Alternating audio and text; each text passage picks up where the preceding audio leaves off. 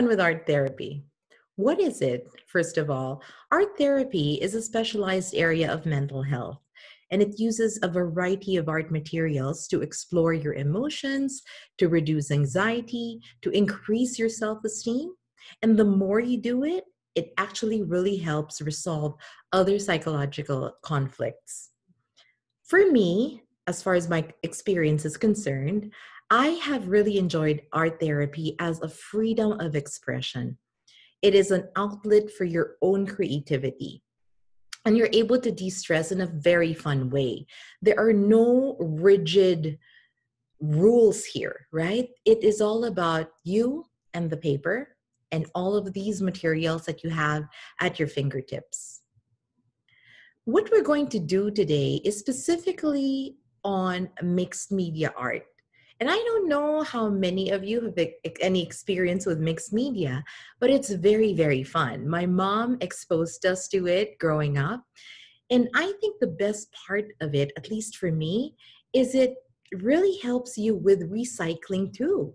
Because mixed media, as the word connotes, is about putting together all these different materials to come up with a project that you like, that you yourself have designed.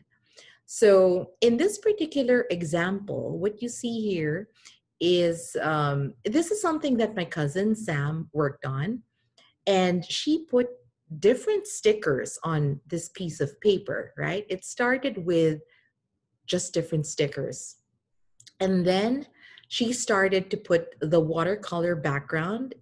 And as you can see, it really comes from this dark gray area into light, into the sun. And then she found a quote that I helped her put on this project. And now this project, specific project, actually is displayed in their dining area. So that's something that you can do. And that's something I think is interesting too. You want to be able to create art that inspires you. So I've put together about 6 steps, very simple, basic 6 steps. The first one is to gather your art materials. And as I mentioned earlier, you want to think about recycling things. If you got magazines lying around, you don't want to just throw them away. Even use like discarded cardboard. I've had students before who use the cereal boxes, and then they use the colored part as the background. Some of them flipped it so that they've got the brown area to paint over or to design or decorate. And the good thing about using sturdy paper is that it's nice when you post it, right? It can be like a poster that you can use to help you think of the more positive things in your life. In this particular shot, as you can see, Sam and I got a book of stickers, colored markers, watercolor brushes, and pens. And I think it's very important for you to remember that if you're using watercolor, you don't want to use water-based pens too, especially if you're going to coat it with Mod Podge to seal it, because you want to use oil-based pens so that the ink doesn't run, okay? Second thing is for you to think of your concept. The concept anchors the work of art. And in this particular case, I thought of putting together a project that centered on the word breathe. Breathing is something we take for granted because we do it every day. Since the day we were born, we were breathing already, right? But ever since COVID started, one of my sisters, her name's Mahalia, she's based in Batangas, and she is a nurse there, and she helps swabs patients and, cares for them.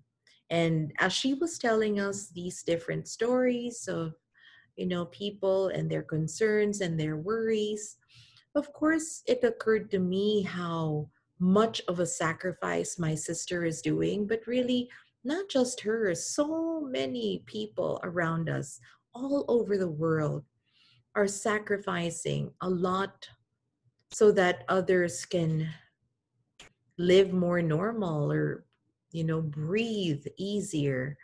And so I wanted to dedicate this particular project to all of the frontliners out there.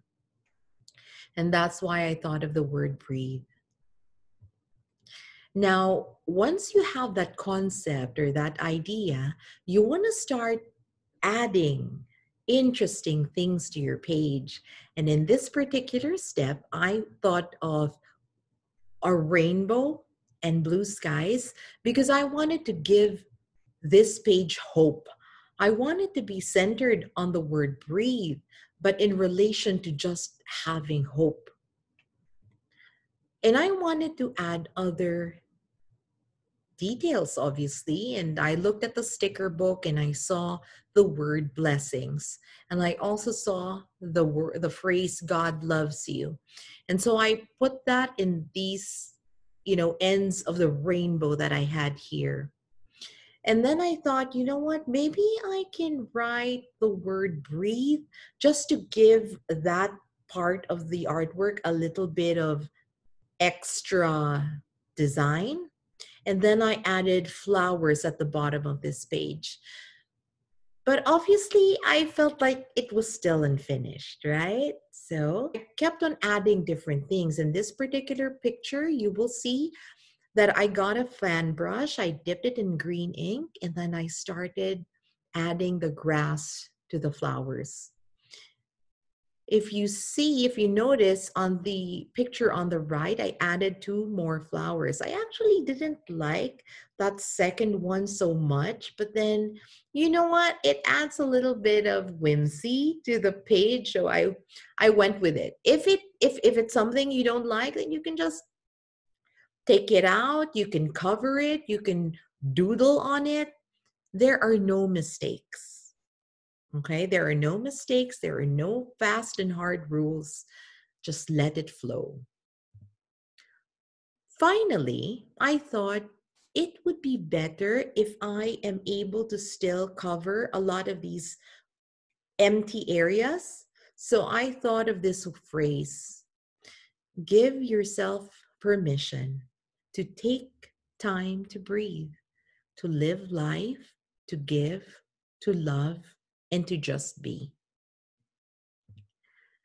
And then finally, if you notice, I extended the race of the rainbow.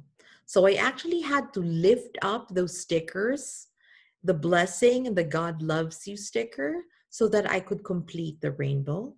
I added them back and I added a hot air balloon on the top right side. And then I coated this with Mod Podge. Mod Podge is like a sealant, right? You can buy this in National Bookstore or different crafting supply stores. And this actually makes your project a little bit more thicker. Now, finally, just as a reminder, and before I let you go, enjoy it with a friend. Maybe even online, right? You can do artwork online, obviously.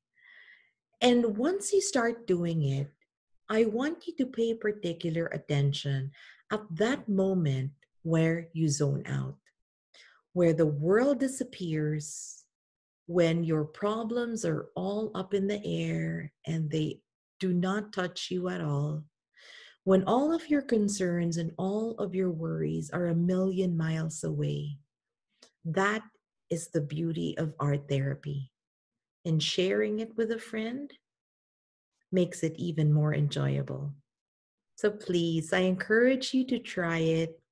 And when you start posting it on social media, please add the hashtag Connected Women and be Coach K certified. Thank you, everyone. I hope you learned something new today, and I look forward to seeing all your projects. Bye.